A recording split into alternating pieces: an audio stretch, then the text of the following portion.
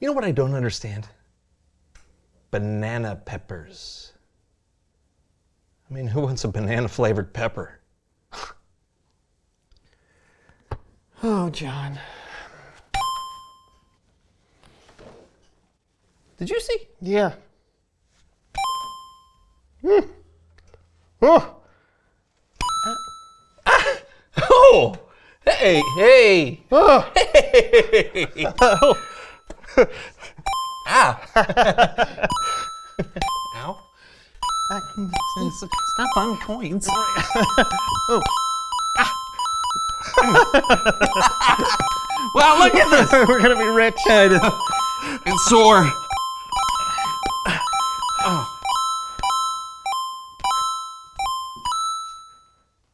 Oh, well, I guess we're all out of it. Yeah. Ah.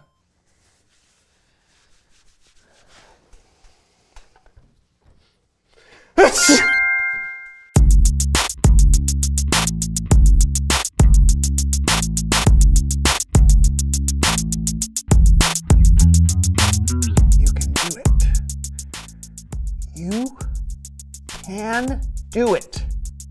You can do it. You. Did that get your attention? Hi everyone, I'm Brandon. And I'm John, and this is the So-and-So Show. Brandon, you feeling nervous about doing today's show? Or? What? No. Oh! No, that was something else. Oh! No. Oh, really? What could possibly make my dear, very capable and steady friend Brandon so nervous that he thinks he can't do something? No, I said I can do it. Yeah, but if you really thought you could do it, then you wouldn't need to tell yourself that you can. Okay, fine. If you must know, I entered a video game competition and it takes place tomorrow and I don't feel entirely ready for A it. video game competition. That's right. That's awesome. I guess. No, it is, really. You just need some extra practice so you can build up your confidence. Okay. And what better place to practice than right here, right now, in front of all of you? I'll help you, my friend. I'm really not sure how we're gonna do. John? Hey, if you're gonna practice, Brandon, then you gotta practice with everything you've got. Well, in the competition, I'll just be using a controller with buttons. Yeah, you'll be put through a series of games to prepare you for whatever video game genre they throw your way. So let's begin. What's happening? It's a puzzle game. Sort the blocks into lines.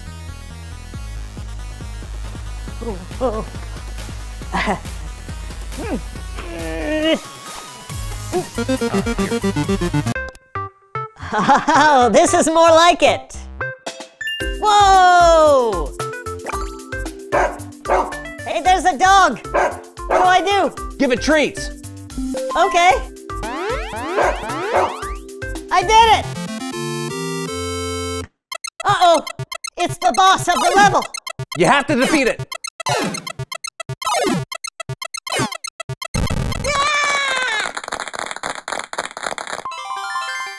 Oh, hey, you got this one, Brandon. All you have to do is race the other hot air balloons to the finish line. Okay, cool. I am ready. Whoa!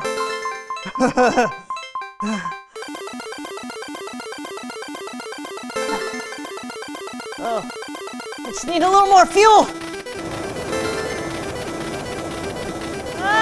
Brandon? Brandon? It's Bible story time with Kellen. Brandon?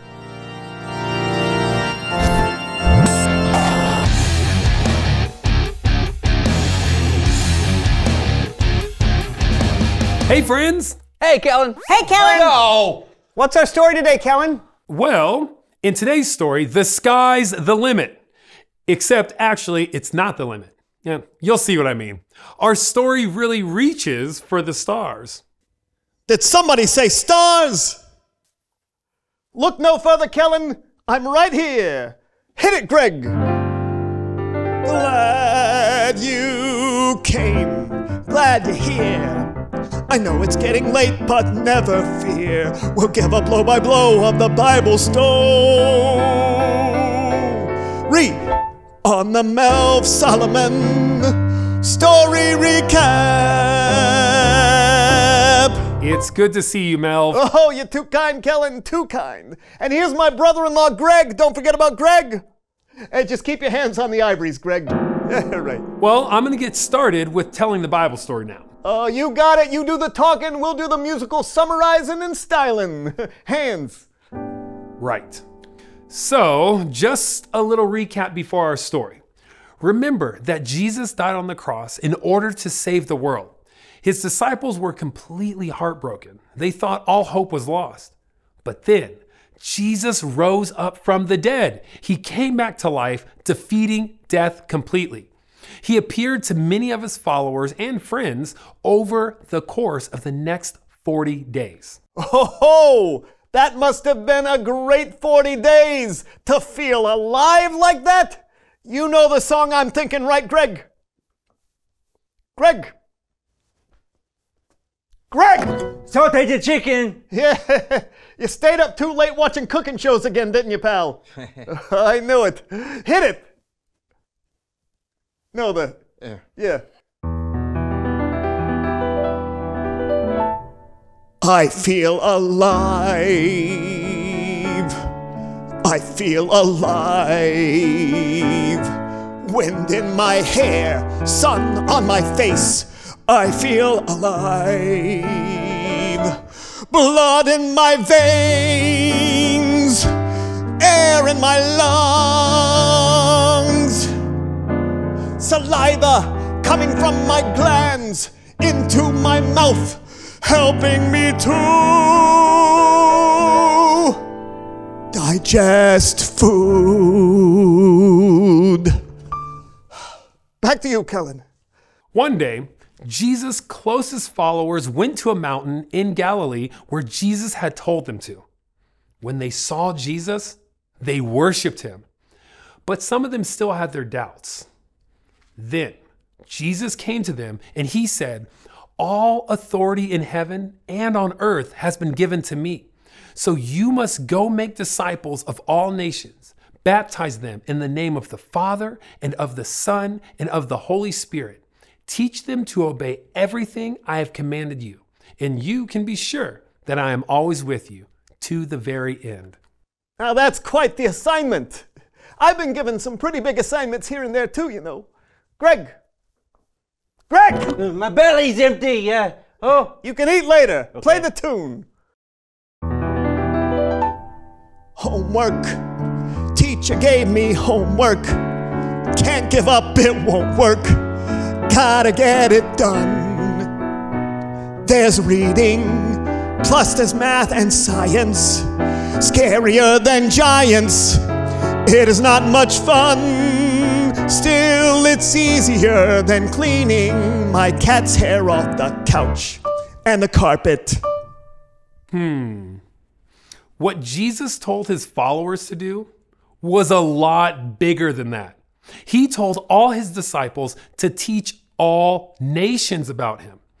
And it was a good thing Jesus promised to always be with him. Another day, Jesus was eating with his friends and said, "Do not leave Jerusalem. Wait for the gift my Father promised. You have heard me talk about it. John baptized with water, but in a few days, you will be baptized with the Holy Spirit." So the disciples had to wait for this gift, huh? I know a thing or two about waiting. Go! Where's the music, Greg? Aren't you feeling inspired? Greg! You can't keep falling asleep like this. We got songs to sing. Greg! what's for breakfast? The piano, that's what. No, Greg. I don't want you to eat it. I want you to play it. Let the music feed your soul. Yummy. That's the stuff. Waiting. Waiting is no fun when you know something good's about to come. Like for Christmas, your birthday, or any time a present's due. You have to wait till the gift is given to you. Or else it'd be stealing. Right. Now, here's where our story reaches new heights. After Jesus said all those things to his disciples, he was taken up into heaven. His friends watched him until a cloud hid him from their sights. Straight up to heaven, huh? You hear that, Greg? Greg, where'd you go? Did you ascend too? While Jesus was going up, two men dressed in white appeared to his followers. They said, "Men of Galilee, why do you stand here looking at the sky? Jesus has been taken away from you into heaven, but he will come back in the same way you saw him go." Now, wait a minute. Jesus really left? Oh, Kellen, that is not right. You said he promised to always be with them. He did, but he didn't say how he'd be with them. The disciples may have thought that it would have been the same way it had always been, but God often does things differently than we expect. Remember how Jesus promised the Holy Spirit would come? Yeah? Well, that's a way Jesus can be with us all the time, through the Holy Spirit. And it's a good thing too, because in order to do what Jesus told us to do, we need to have him with us, giving us his love for people and helping us be brave and wise and kind as we teach people about him. Oh, yes! I like the sound of that. Just like I like the sound of my own singing. One more song for the crowd, don't you think, Greg? I eat music for breakfast. That's right. Now eat up. Okay. When Jesus came back to life, he was with his friends both day and night. He told them to spread the good news to everyone in the world. Then he rose up in the sky, past the clouds and out of sight. But don't you worry, don't you fret, we're not alone. We've got the Holy Spirit. I think that wraps it up for us, Kellen. Say goodbye, Greg. No! We gotta feed you before these things. Thank you, Melvin, Greg. Appreciate y'all.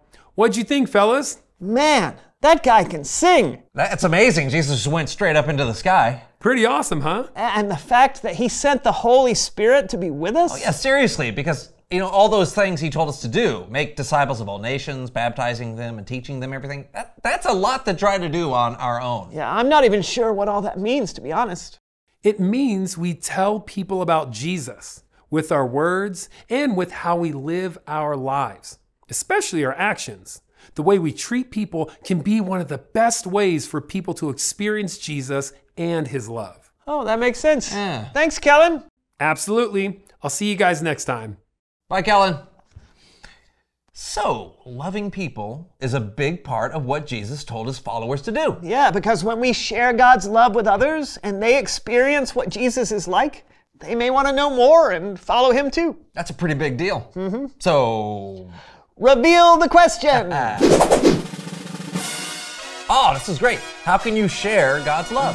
Being kind to a friend or patient with a sibling, even when you feel annoyed. Yeah. Or maybe it's sharing something you have with someone who has less than you. Or you can share God's love by helping someone practice for their upcoming video game competition. Like you did for me, John. Was it helpful? Of course. Okay. It also gives me confidence to know that no matter what happens, God is always with me. Awesome. So, I guess that's all the time we have today. I'm Brandon. And I'm John. And this was the So-and-So Show. See ya. Did they wave back to us when we went? Yes. Oh, okay. Of course. See, there's Jonathan. Uh-huh. Start. Yeah. Jump. Jump. Okay, spin. Jump. Okay, go forward. Okay, turn right. Turn right. Jump. Jump left. Forward. Stop. Okay, that's not working. Okay, one more time. Forward. Stop. Okay, I think the controller is not matching up with you. Jump. Robot. Robot. Okay, chicken dance.